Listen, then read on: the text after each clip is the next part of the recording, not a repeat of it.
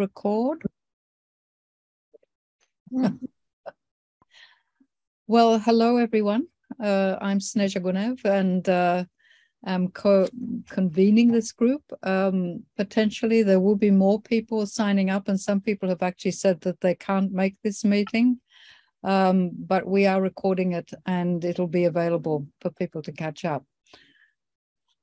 So there've been quite a few questions already, and most of you have been privy to those questions, and they're often along the lines of, give us some, give us some facts. How does this work?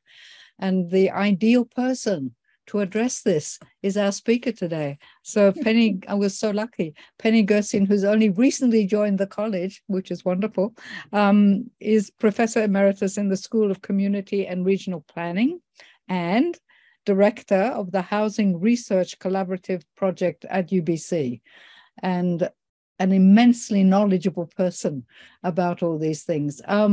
She'll be speaking, what will you be speaking about, 20 minutes, something like that? Yeah, and then the chat function is open. People can put questions in, and we can use the raised hand, and then we can, see how it goes. And let's get cracking. I want to hear all about it. Okay. Welcome, Penny. Okay, so slideshow. Okay. Oh, that is weird. Uh-oh. Okay, there. I'm just gonna, I'm going to make it, via thumbnail. So I have to go back up. Oh.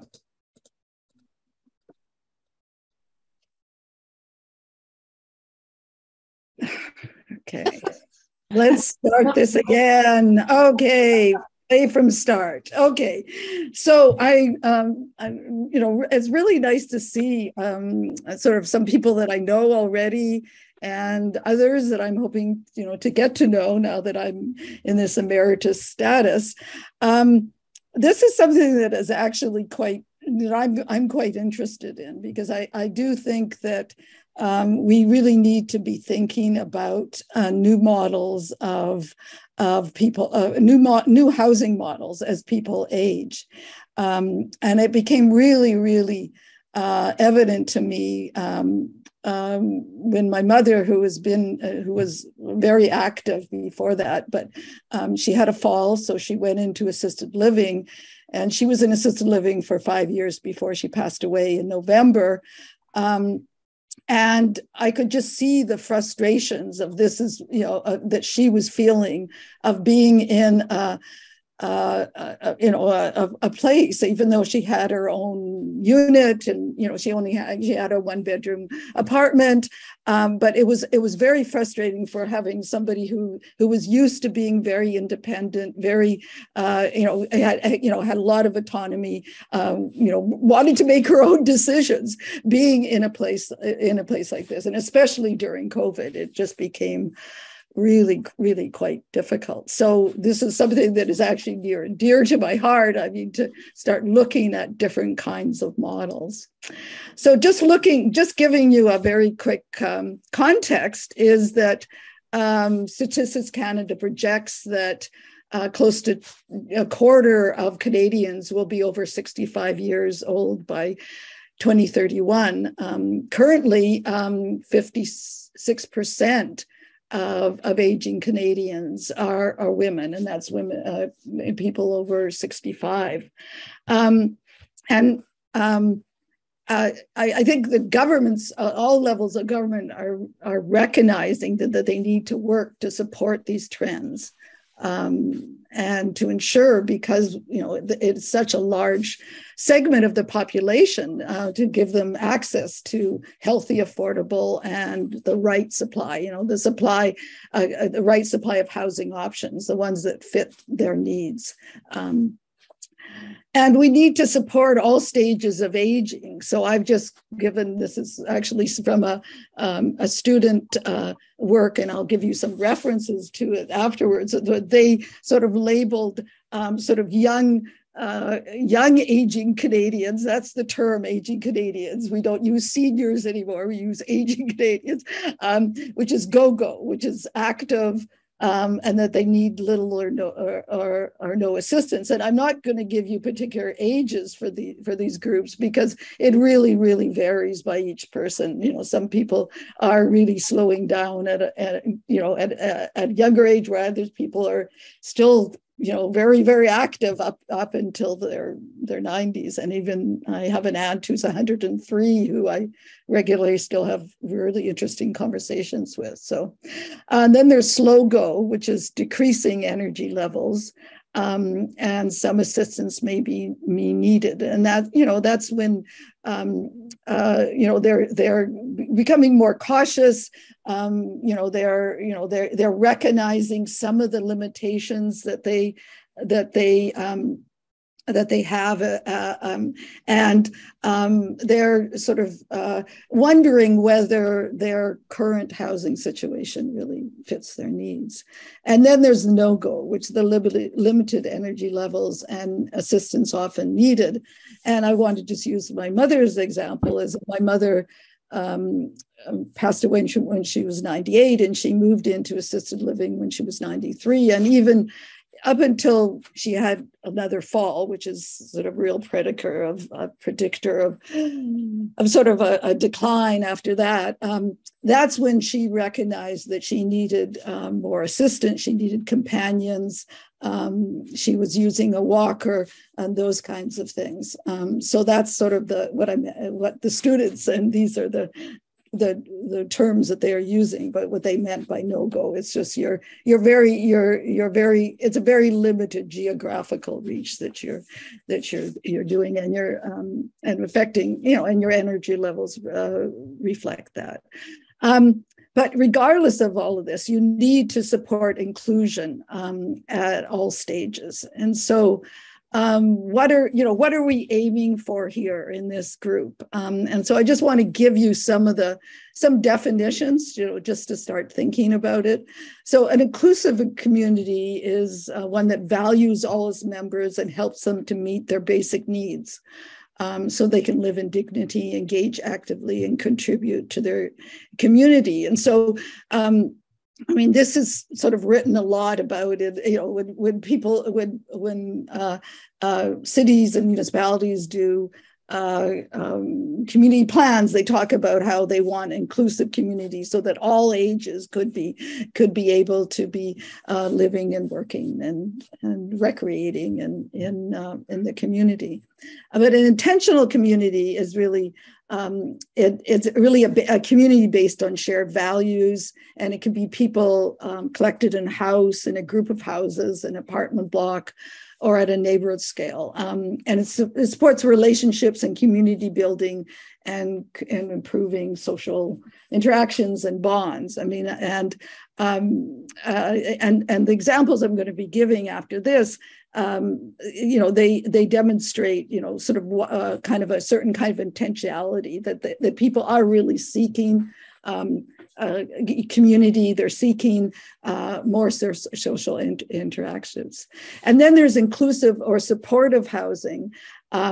It's in relation to the needs. So inclusive housing provides suitability in relation to the needs of the resident, which may include physical accessibility and access to needed support. And it's also designed to facilitate social inclusion, both within the housing and the local community. And so we talk, and you've probably heard about supportive housing for people who are homeless or near homeless. Those are the temporary modular housing that's being built around the city and actually all throughout BC. And these were they have both uh, their individual units, but then they have a lot of support in them. They have sort of people that are providing that kind of support, and they have facilities that sort of acknowledge that. And the ones that I've seen, they have they have a kitchen where people could be dining and those kinds of things. And then and I know a lot of people have been talking about how they would really like to be aging in place. And having access to services and social health and social supports that you need to live safely and independently in your home or your community as for long as you wish or able. So most people are, when they think about aging in place, they're thinking about just, well, what do they need to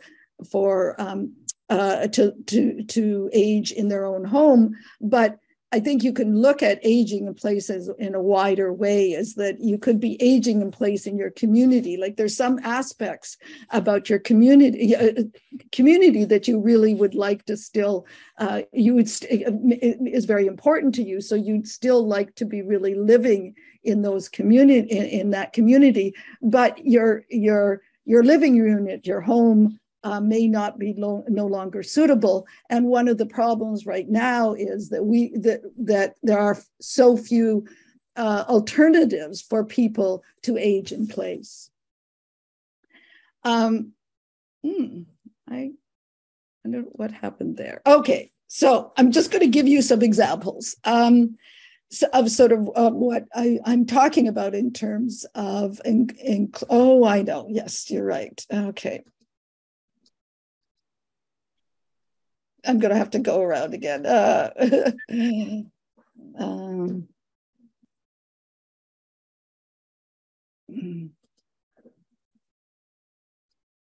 So just to give you an idea of the fact that there has been models as far back as the 15th century. So on the right-hand side is Harlem Almshouse for older single women that is actually still in use. And I visited it a few years ago, and it's just absolutely lovely.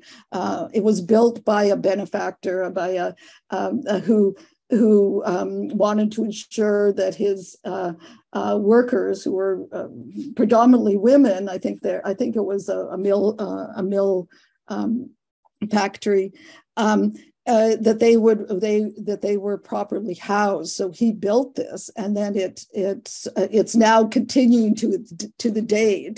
I mean, it's been renovated, and modernized, but it was built in the 16th century, which is quite amazing. And then there's another example in Amsterdam, which is another what they call the almshouses, and it was originally a sisterhood, but then today its houses are occupied by older single women. So there's real models in other places, but I mean, the ones that I found the most interesting were in the Netherlands.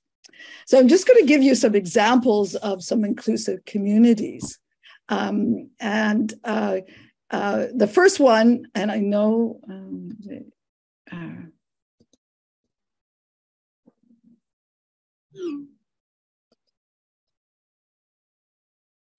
I know that many people have talked about co-housing. Co-housing, first of all, co-housing is different from co-op housing. So co-op housing in Canada is housing that has been predominantly subsidized by the federal government, by CMHC, and built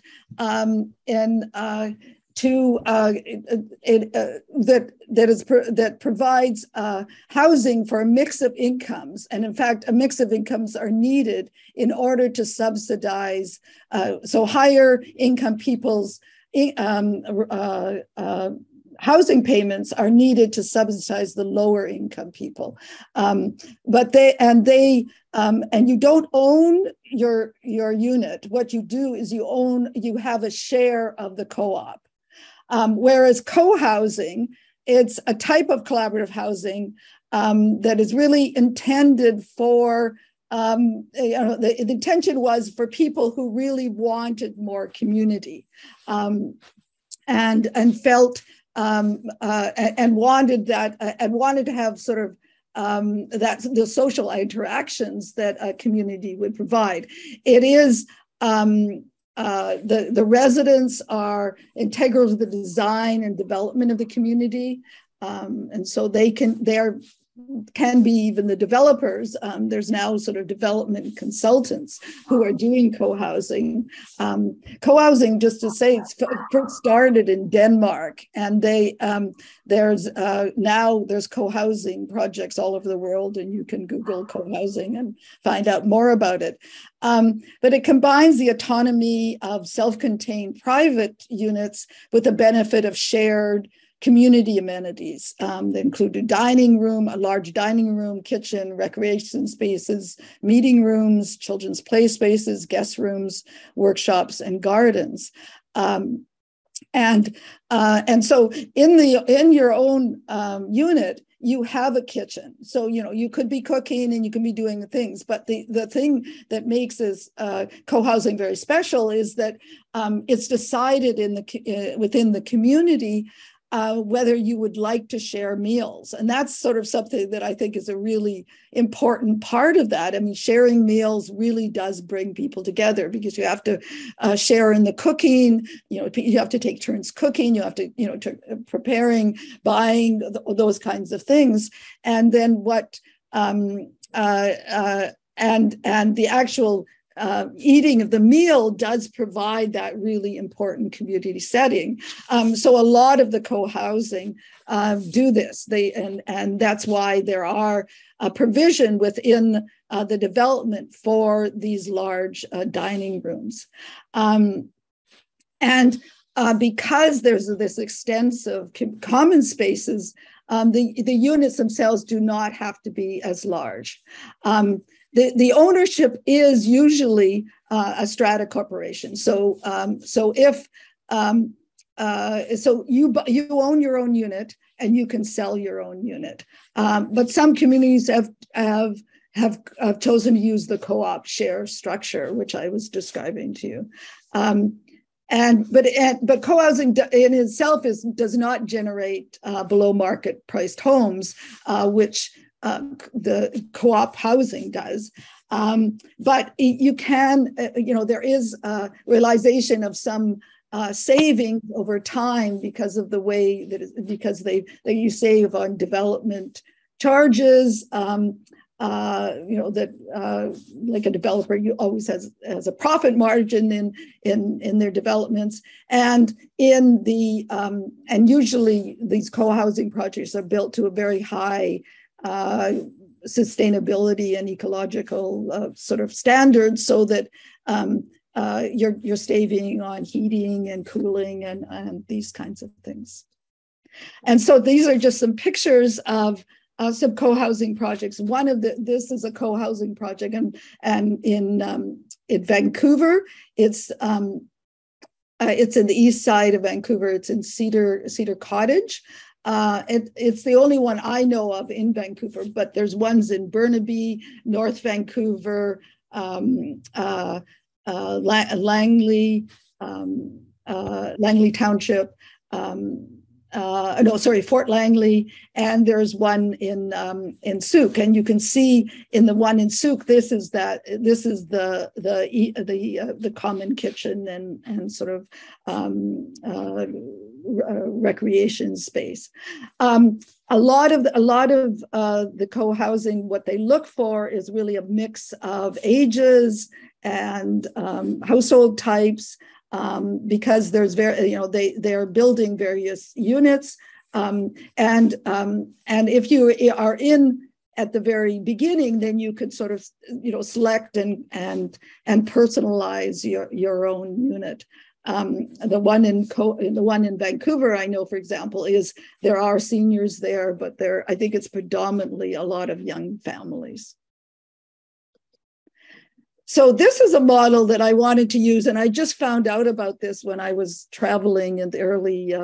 I was in Europe in early September, and I met somebody from Arizona who was living, or a couple who were living in this, and I I found this as an interesting example because we're now, I think that there might be some possibility of talking to the university about building some housing for people, for emeritus and things like that. So what they've done at Arizona State University is they have a partnership with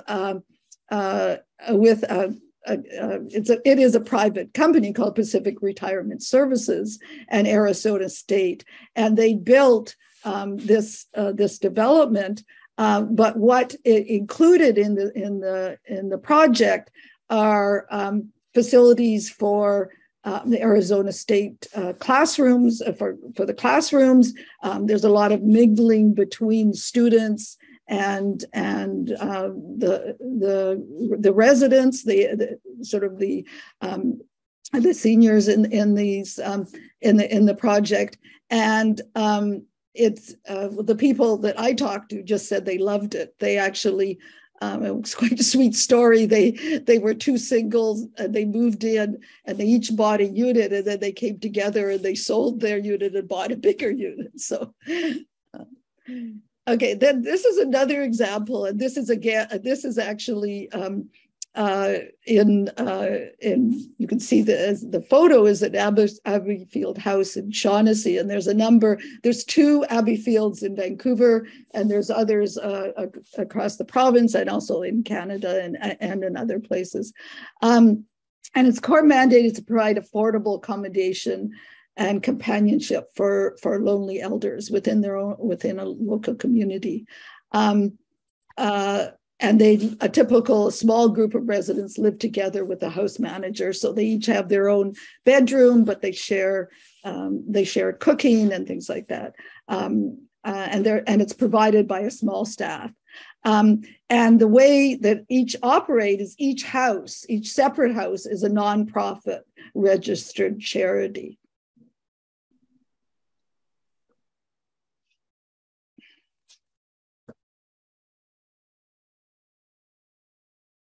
And then finally, I think some of you at least have heard about La Maison des Baba Yagas, which is in France. And it's a senior cooperative housing community for women, founded on feminist and ecological values, and the principles of support into old age through frequent social interactions and mutual aid, self-management, and remaining active.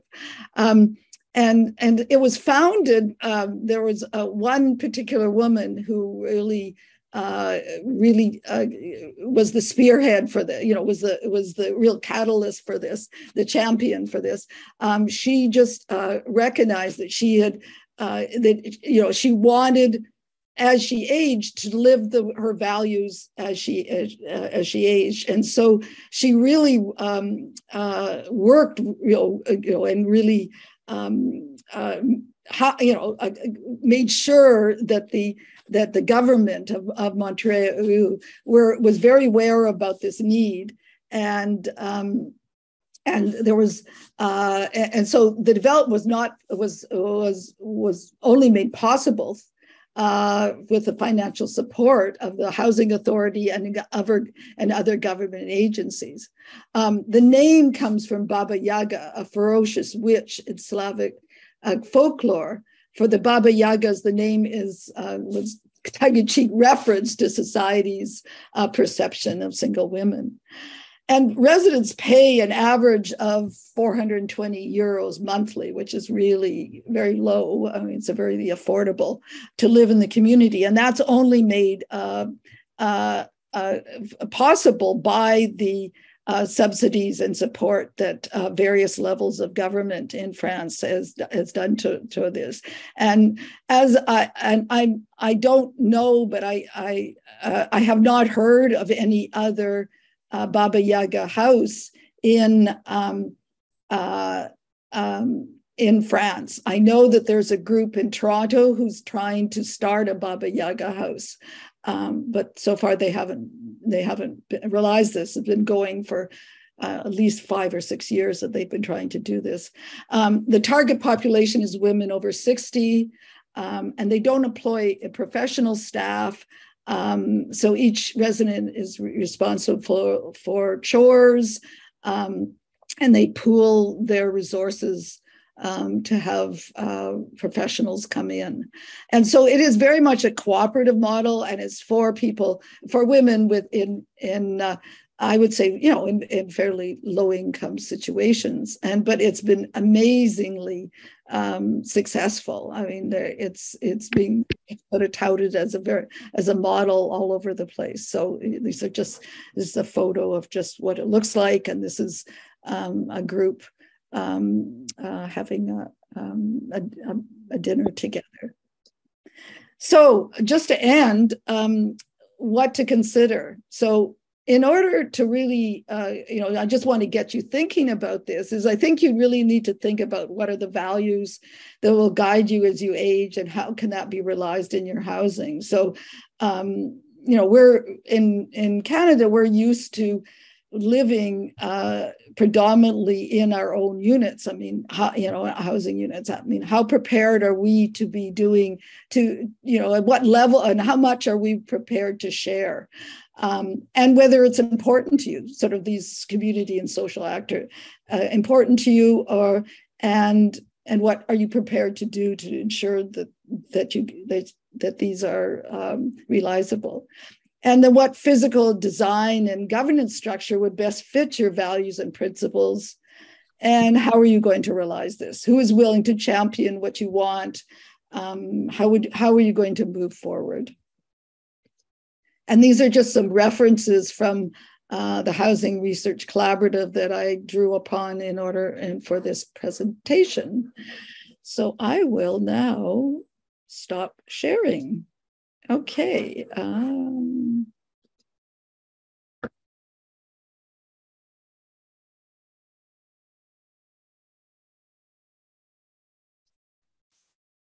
Okay. Yeah. Okay. Yeah. There. Good. Excellent. Well, Okay.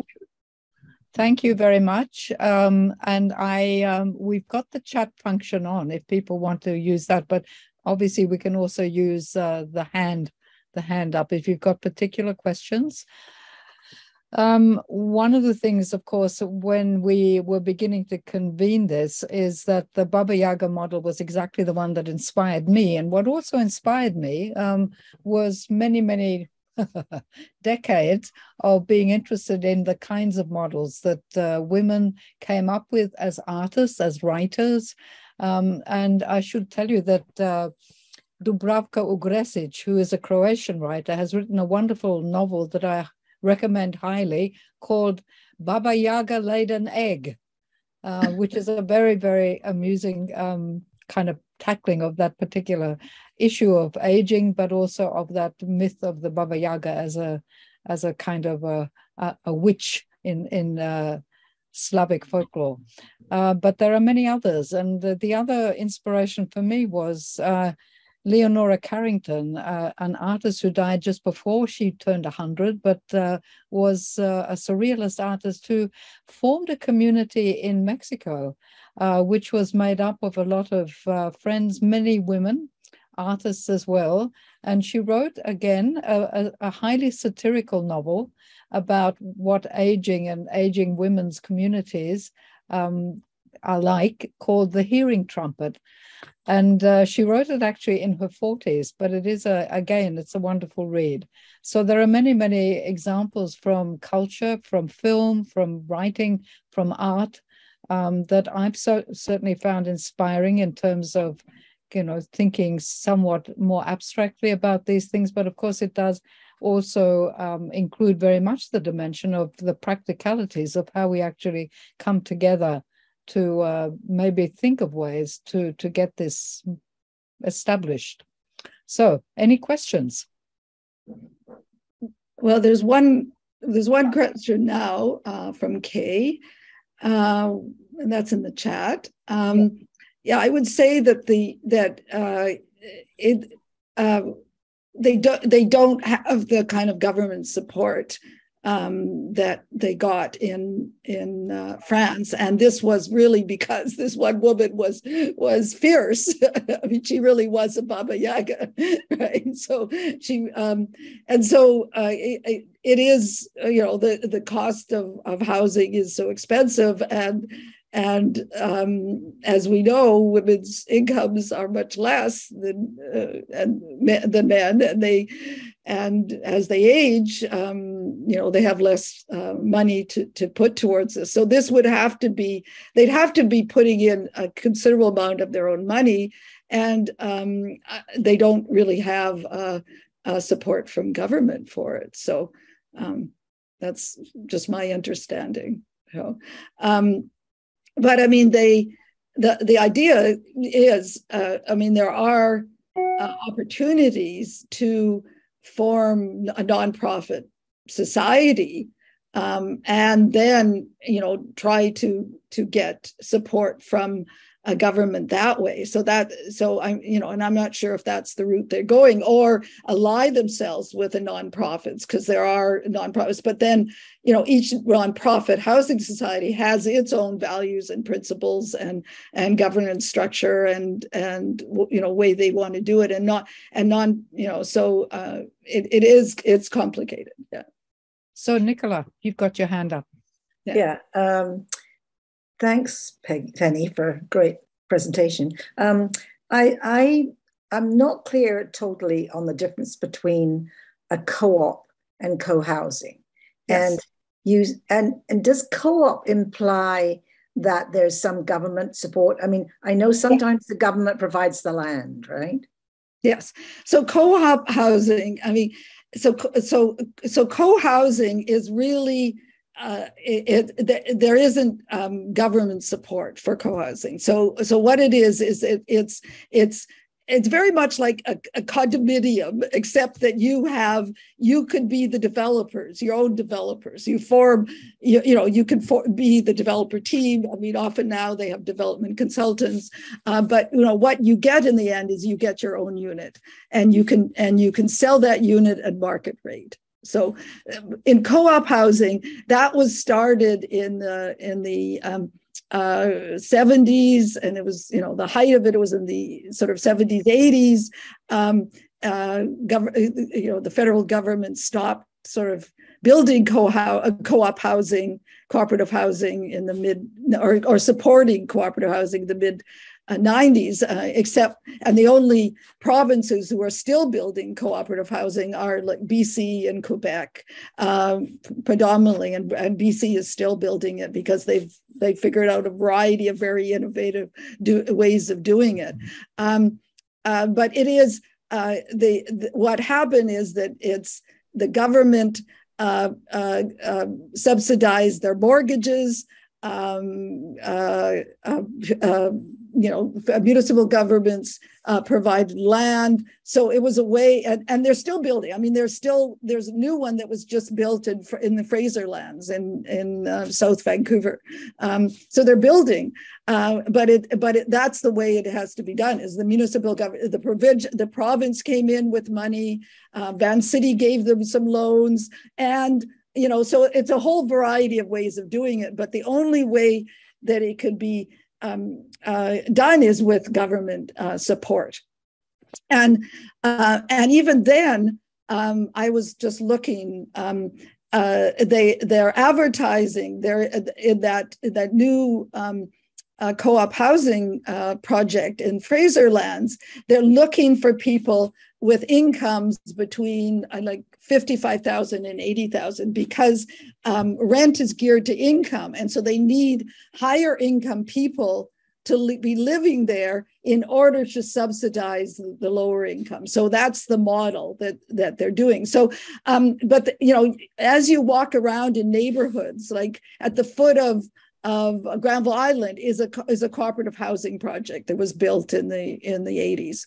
It's a high rise. So there are co-ops actually, and in False Creek there's a number of co-ops. I mean, co-op housing, and that's one of the issues that is being affected by South False Creek, is because they thought they were going to be losing the government subsidies, and also they've been leased land there. So they thought they were going to lose their leases, and the city is somehow being proposed much higher density and to get rid of the co-ops. To say, well, I'm not sure if they're going to be able to do that, but that's kind of it's been a long, drawn out process. So, how do you qualify for the government support?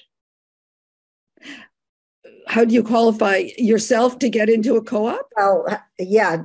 Oh, okay. No, I mean, you have to. Okay, so each co-op has its own waiting list. So you find out about a co-op that you like and want, and you can go on to the Cooperative Housing Federation of BC and go on to the waiting list and go on and look at all of the co-ops, and they actually even list co-ops that are looking for people, or that you can be put on the waiting list. But they're so popular, but they are building them still. They're building one actually in Burnaby right now that's being that they're looking at. But there are and they're quite good. I mean, when they were built, they were fairly modest, but I mean, one of the best examples, some of the nicest ones are in South Falls Creek, where when you're walking along, the stucco ones that are townhouses, and those are co-ops. Yeah. So the variety of co-ops. Yeah. So, but without government support, it can't be done. So Lorraine has got a question, and then we have Isabel. Okay. Lorraine, yes, your question. Okay, I posted it on chat. UBC involvement. Penny, you referred briefly to UBC involvement. Can you say more about that? Well, I mean, I mean, maybe Sneha could talk more about that, because she was just at a meeting of where the people from the college, the club, the Emeritus College met with the planning team that is doing the planning for the campus. And I do think this is an idea that we should be introducing into the so Anne is nodding. Anne, do you know a bit more about this? You have to unmute yourself though. Yeah.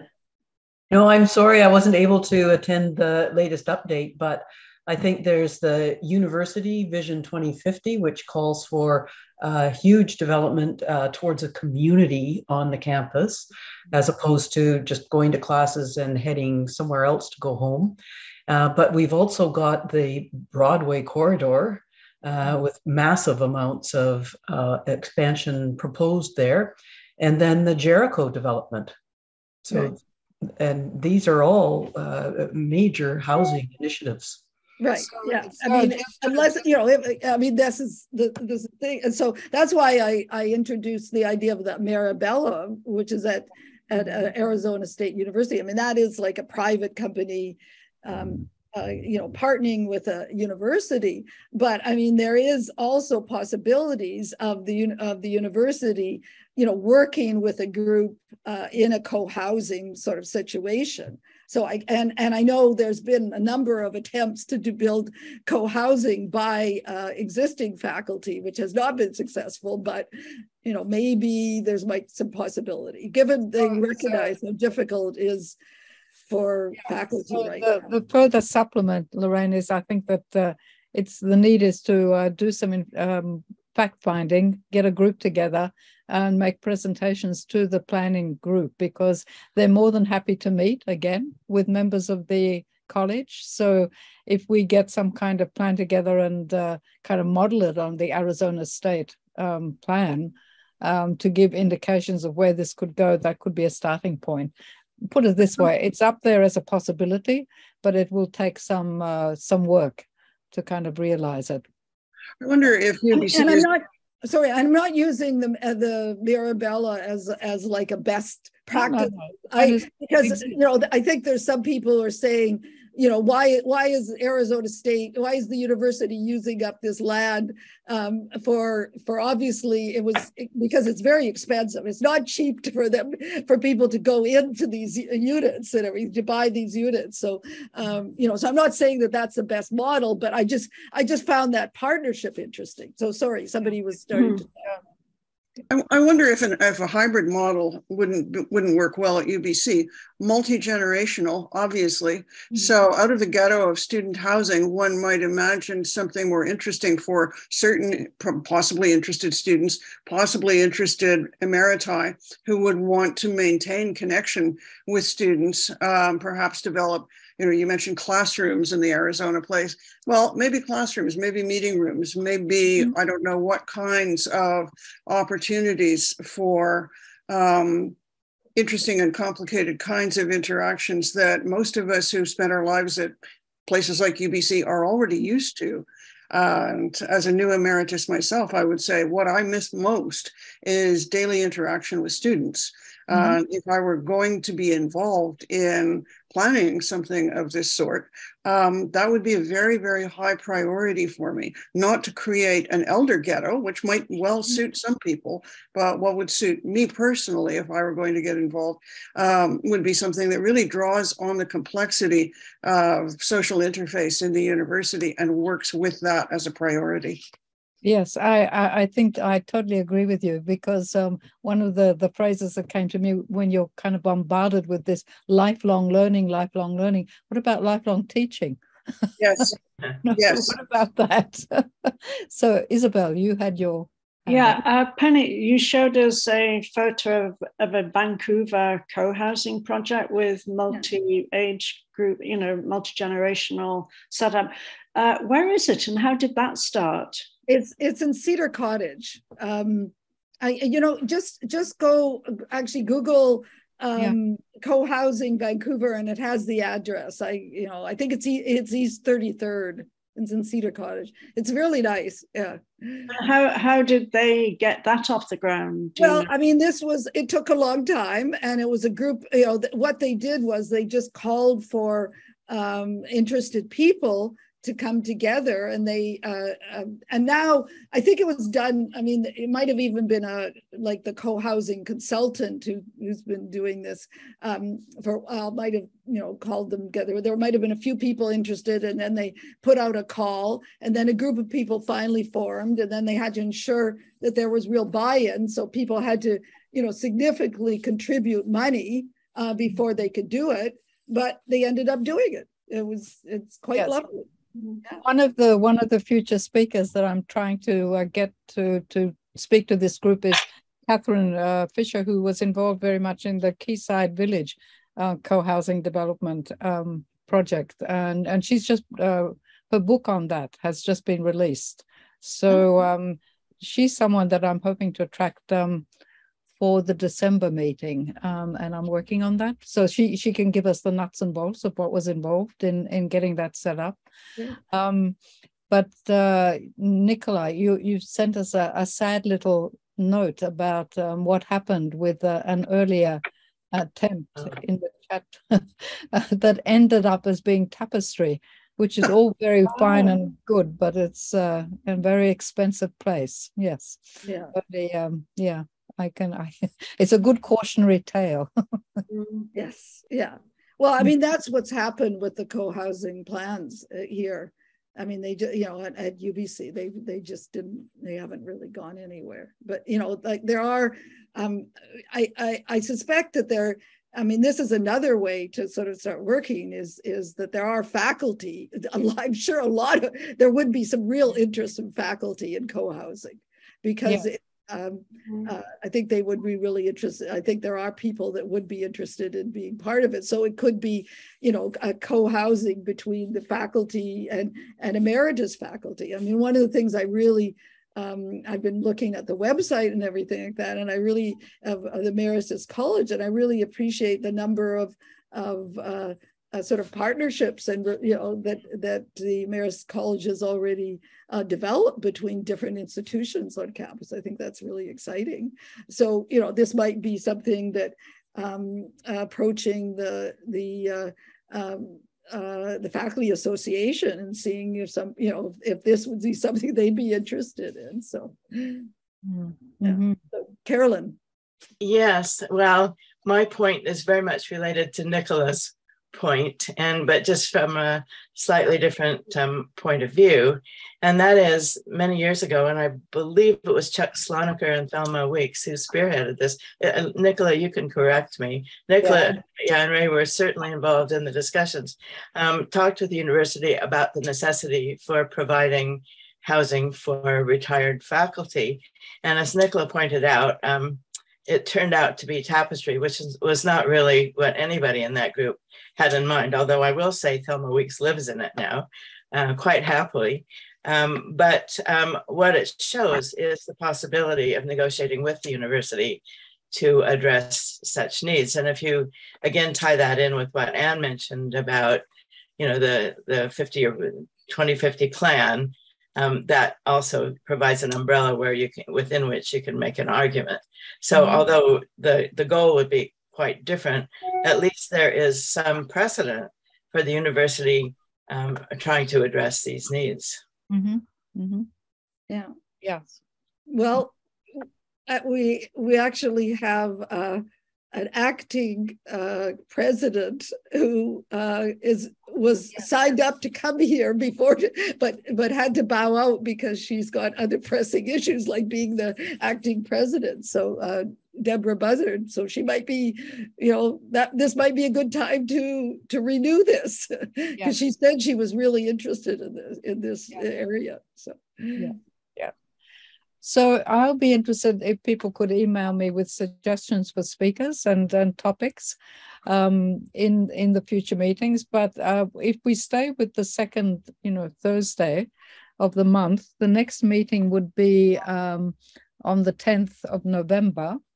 And I'll send round a message about that and also accept suggestions from people. But as I said, I'm hoping that for the December meeting, we might be able to get Catherine to talk to us about the Quayside co-housing project and any other suggestions that people have about what they'd like to hear about, and also suggestions of models that they know about themselves.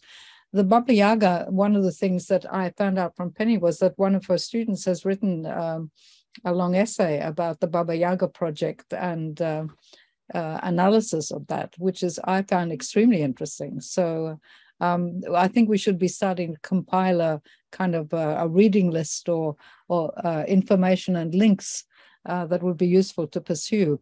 And you want to? So people may not know that I'm currently the principal for this year of the college. But if at some point you want to conduct a survey to get ideas from the entire group of emeriti, we totally be able to do that and more than supportive. I know there's a reasonably large number of emeriti who already live on campus, who took advantage of, in a sense, subsidized housing and were able to buy homes on campus, townhouses and so on. And it would be very interesting to know how many people currently reside very close to the university campus and who might be interested in a co-housing collaborative development. Thank you. Okay. Any other questions? Comments? I'll just say quickly, as somebody who's never been able to afford to live on the university campus, that I hope that if this endeavor goes forward, even just as research, that we bear in mind that not only, as we all know, is Tapestry horrendously expensive, but that many of the kinds of options afforded to faculty other than student style apartments on campus are also ferociously expensive. So I would hope that we would avoid walking ourselves into the university's money trap, being used as bait for their billionaires' quest and vision and words of that sort.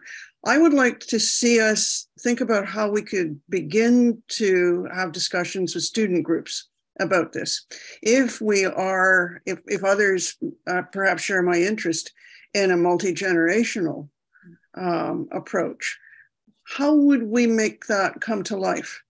If we begin to think about conversations with different student groups now, we not only make it more difficult for the university to try to buy us out again, tapestry style, but we build in at the ground level something that's more complex and generative, and for me at least, interesting and lively than perhaps we could do on our own.